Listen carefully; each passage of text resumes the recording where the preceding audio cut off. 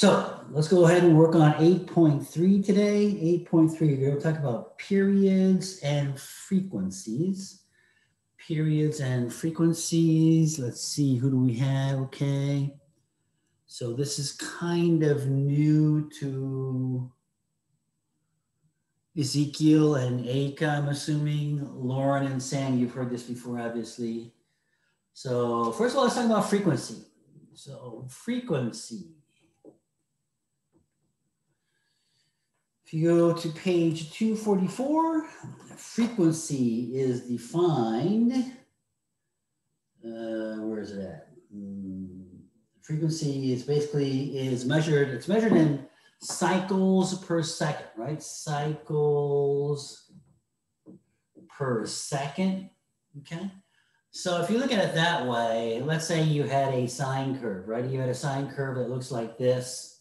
And it's going to repeat itself. It's going to repeat itself as you go along, right? So you're going to have 1, 2, 3 cycles here, right? A cycle is the amount of time it takes. One cycle is where it repeats itself, right? So it's going to repeat itself from here to here. And so repeat itself again and repeat itself again, right?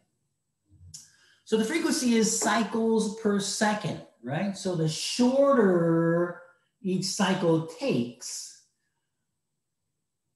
how does that work with frequency? Is that going to be a larger frequency or a smaller frequency?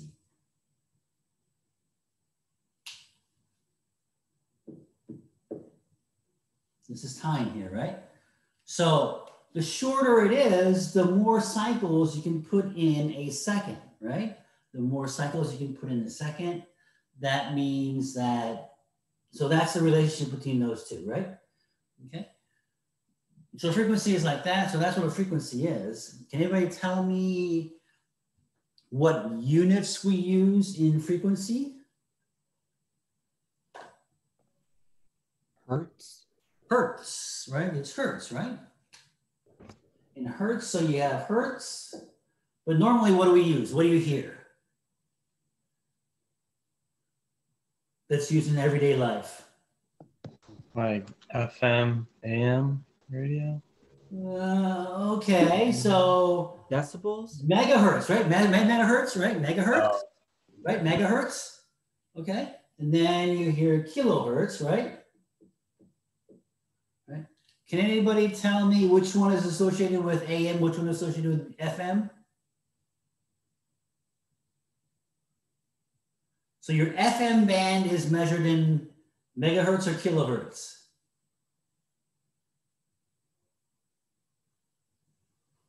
Like, what's the... megahertz? It's megahertz, right? It's megahertz, right? So megahertz is going to be your FM band, and kilohertz is going to be your AM band, okay? So, you know, like oldies 97.1 megahertz, something, blah, blah, blah, or whatever, right? You hear them announce that, right? Okay, right? Does anybody know what the difference between AM and FM is? Frequency modulation and versus AM is amplitude modulation, right? So the broadcasting stations modulate or change or boost up the frequency so they can send it out. So when they send it out, so you either modulate the frequency or you modulate the amplitude, okay? All right. Okay, so that is what frequency is. So what is the relationship between frequency and period?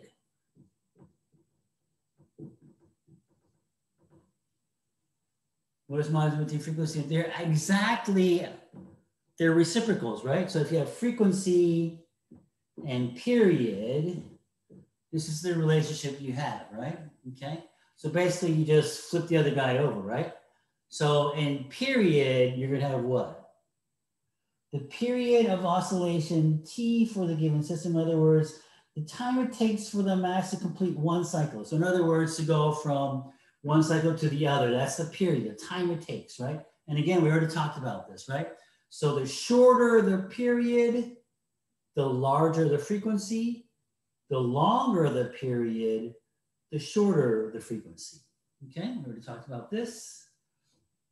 Okay, and on page 245 and 8.3.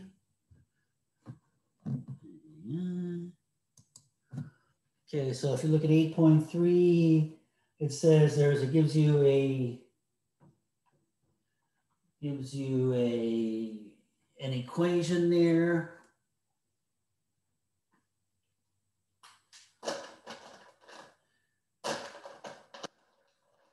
Yeah.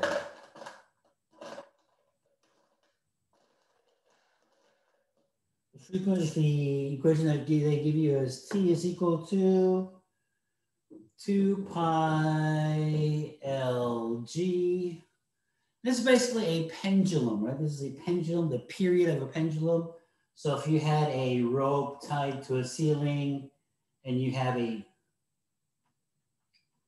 weight here, right? And it goes back and forth and back and forth and back and forth, right? So the period is 2 pi LG, where L is the length of the rope here. Okay, again, G here is your 32 feet per second squared, or 9.8 meters per second. Okay, again, this has nothing to do with how heavy your weight is here, right? Okay, there is no M term here. So it doesn't matter whether you put a 1 ton weight here, or if you put a 10 gram weight here, it's going to take the same amount of time to go swing one side and come back. All right. So that's that. Let's see, and that's it. Are there any questions? Oh, let's go ahead and look at the, well, I guess we didn't do 8.1. Let's go to 8.1. In 8.1, they give you a mass and spring system there. And the mass and spring system where you have a mass on a spring and it goes up and down, up and down, up and down because of the weight here. So we have where it gives you the frequency. Frequency is equal to 1 over 2 pi Km, where M is the mass here. So the frequency is that, and the K is what we call the Young's constant, or the K is the constant associated with the spring, Young's constant. So, where the force is Kn. Did we talk about this already yet? We haven't talked about this yet, have we?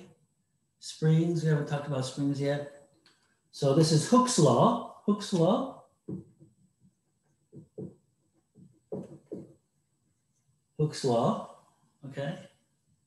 Not K, KX, I'm sorry, KX. So in other words, if you have a system where you have a wall and you have a spring here, and if you pull it out, X, the length X, it's going to take you this much force to do that, okay? So it's basically the stiffness of the spring, okay? All right. So that's what we call the Young's constant, K here. Get the same constant, all right? Okay. So that's that. If this is the frequency, what is the period? Can you tell me what the period of this is?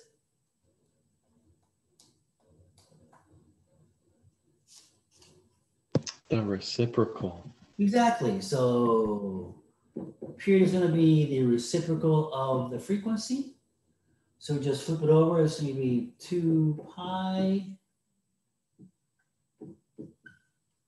It's like that. Okay. All right, so that's that. And okay, I think we're good. I think we're good. We're good. Are there any questions on that? All right, if not, we'll go ahead and I'll go ahead and assign you some questions and you can work on the homework.